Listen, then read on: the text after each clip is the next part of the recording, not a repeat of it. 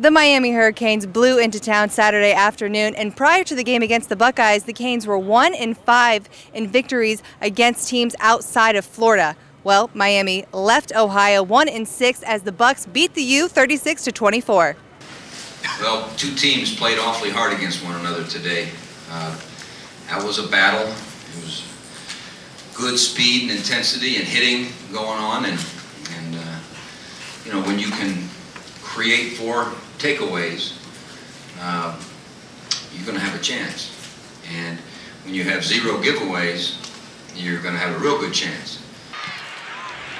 After a 24-yard field goal from Devin Barclay, the U showed some swagger with an 88-yard kickoff return from Lamar Miller for the touchdown.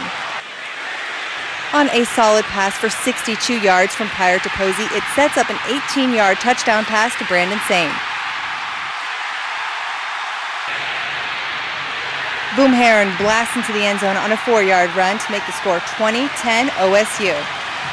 Well, the only blemishes of the first half and really the game was that for the first time since 1936, the Buckeyes allowed a punt return and a kickoff return, both for touchdowns. Are we concerned? Of course.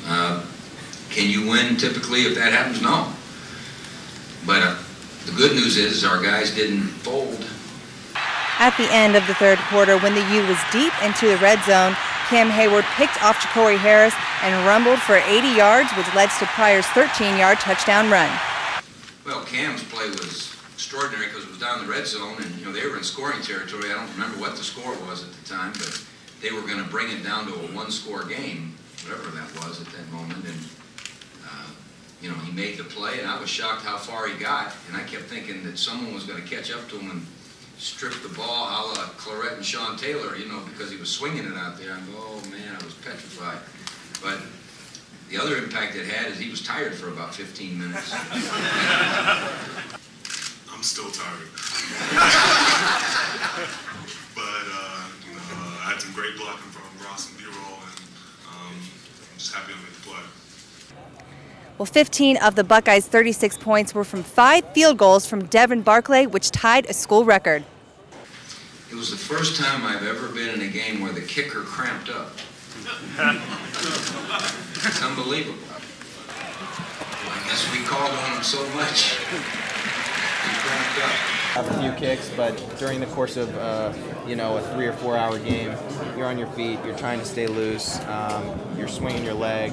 You know, it's one of those things that, you know, I gotta do a better job of hydrating at halftime. Well, even though the next opponents for the Buckeyes with Ohio U and Eastern Michigan are a little bit less threatening, the Buckeyes don't plan on letting up anytime soon, and they plan on taking each one game by game. For Columbus Wire TV, I'm Ashleigh Ignelzi.